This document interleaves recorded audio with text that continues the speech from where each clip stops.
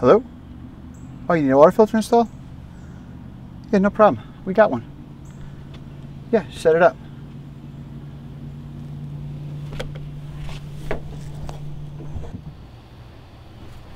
All right, Julius Bogner here. We're putting this beautiful inline filter in this house. So it's got two female connections on either end.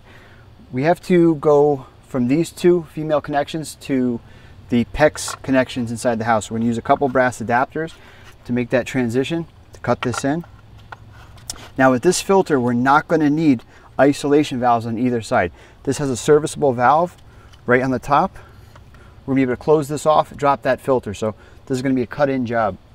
Now, when you're installing these filters, you have to be conscious of the working pressure. This one here says max pressure, it's 125. So before we go ahead and put this in, we're going to go ahead down to the hose bib of the house. We're going to check the operating pressure of this house here. This is important because you can easily blow out these filters, blow out the gaskets, flood the house. You're making a weak link inside of this house now. So if our pressure is too high for this filter, we cannot use this filter. I've been on jobs where we've been 150, 160 PSI working pressure. So I always check and I'm always conscious of that pressure. So let's head right down. Let's get started. All right, look. They're fantastic. Beautiful. Like $1 million. They're beautiful. So we're back at the house. Wait. So we're back at the house. We're gonna go ahead and check this outside spigot. This spigot is connected to your entire water system. So any pressure from that main to the spigot, we're gonna read. So first, we're gonna go ahead and move this hose. Okay. So we're gonna screw on a 200 PSI gauge.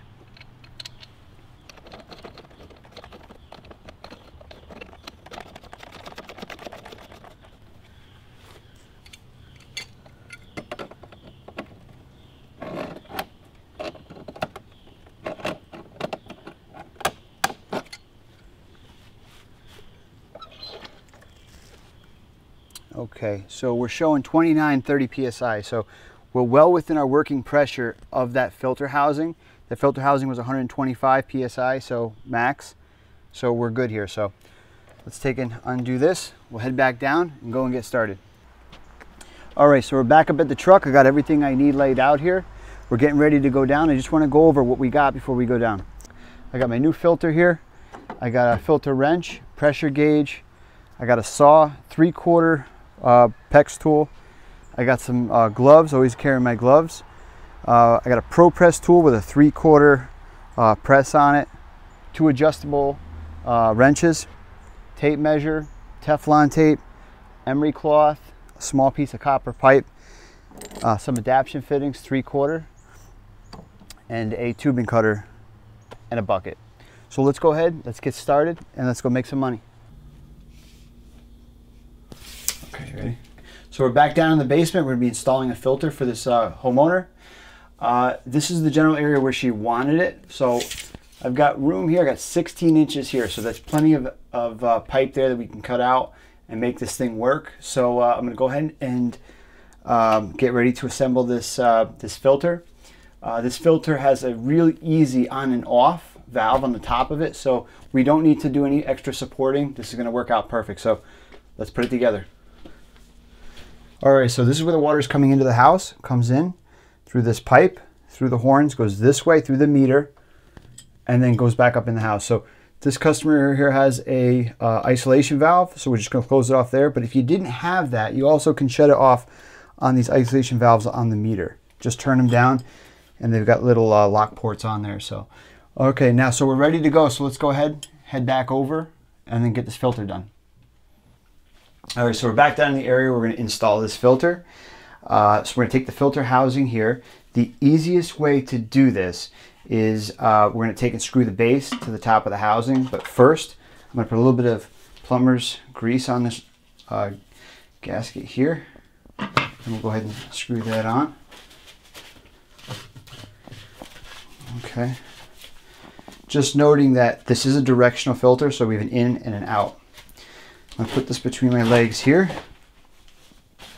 And here's our adaptation fittings here.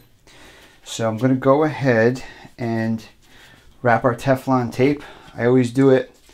I always put the fitting in one hand and use the other and push away.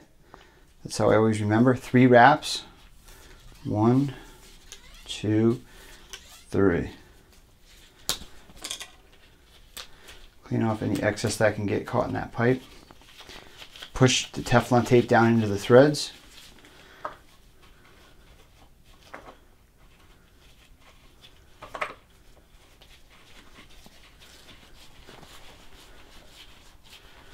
Okay, let's take one of our adjustables.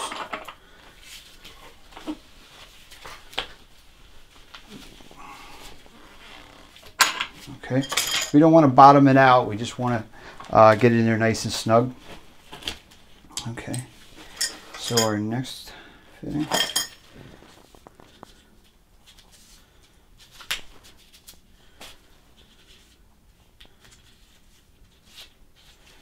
Here we go. 3 wraps again. 1, 2, 3.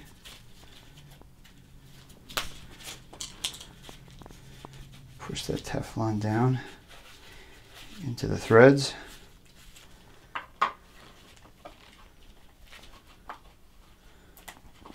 Sometimes you run them in reverse to catch the threads the right way.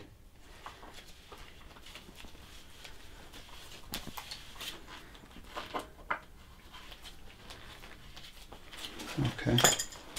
But if the threads don't go in freely, then definitely back it back out, because you don't want to cross thread it.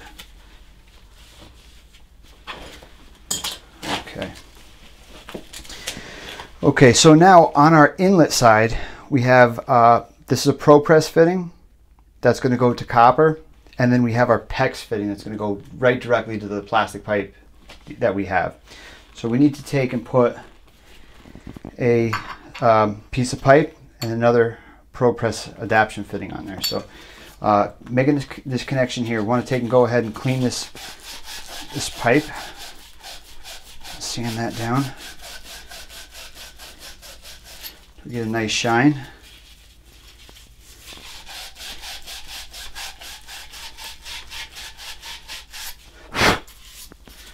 Always wipe the sand from the sandpaper off and any grease that could be in there. Look inside your fittings, look at your O-rings, make sure that there's no cuts inside. Push in, make sure it bottoms out. Same thing here.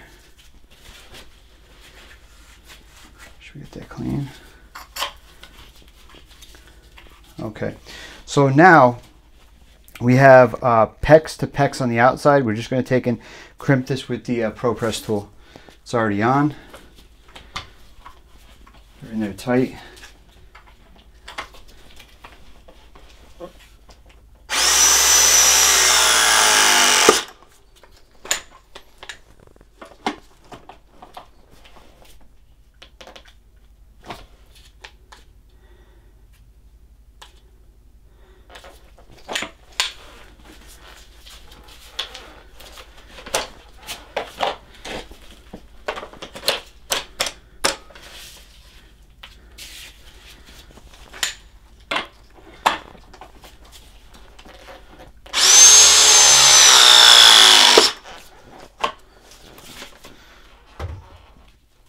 All right, so now we got this all together. We're going to go and take a measurement between the two. One other thing I want to talk to you about, the reason why I add this pipe, it gives it just a little bit more rigidity because we're putting it in line with some PEX pipe. Again, there is some hangers, so there'll be some strength there, so we don't have to put a bracket, but you can also get ones with brackets that come off and you can mount them to the studs, mount them to the concrete. So let's go ahead and get our measurement. Again, our flow direction is important because our flow is coming from the street into our building. So this is going to be a direction of flow. You can see here right in the top, it shows in and out. Let's see. So we're going to measure from the inside of the socket of the fitting. Okay, so we got 10 and 7/8. So we're going to go ahead and put that filter down. I'm going to mark out 10 and 7/8.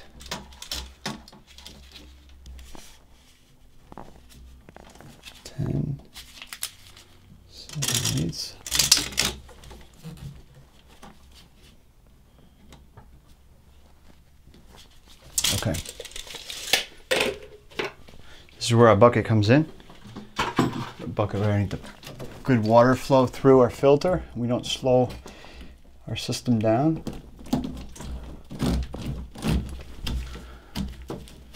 Okay. Going to install the housing. We're going to make sure we bury that in.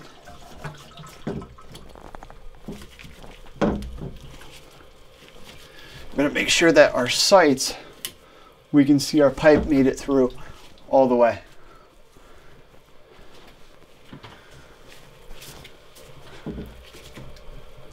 Okay. Okay. All right. We're good there now. Now we're going to go ahead and press our fittings.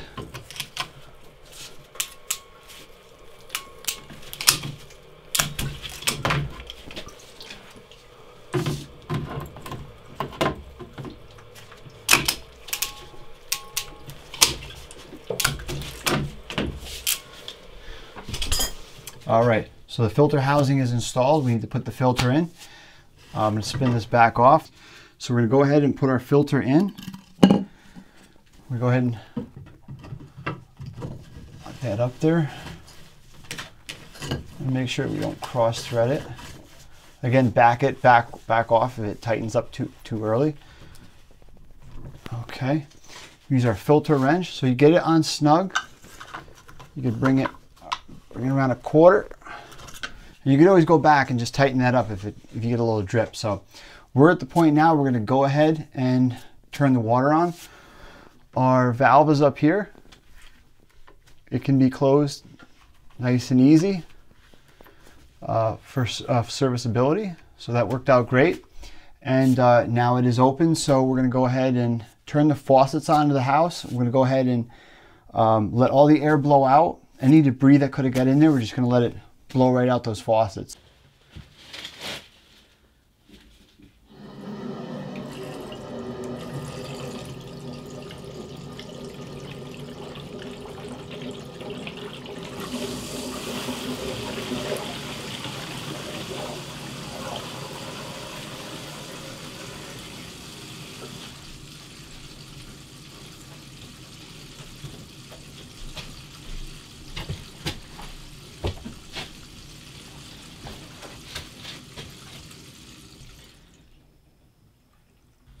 Okay, now so things here went beautifully. Just want to recap a couple of things. We put our fittings together, our adaptation fittings for our filter. Put a little bit of oil in that O-ring for the next person who has to service it. So it goes, screws in nice and smooth and comes off nice and smooth. We put this little piece of copper on here, gave it some rigidity. We used ProPress adapters, and we also use PEX adapters to cut this in. This cartridge here has a top that we can close and close off. The release of that little bit of water is taking the pressure off the inside. Now it's easier to take and pull this cartridge off and replace it. I'm going to turn that back on. You'll see it repressurizes. And now we're ready to go. So this valve here on the top, when it's straight, the water is going in this direction, direction of flow. This job is about 2 hours, 2.5 hours for a plumber to do by the time he shows up and gets it done for you. So it'll save you that time, it'll save you that money. You guys can do this, continue to watch my videos and get things done yourself. Let's go to the next job.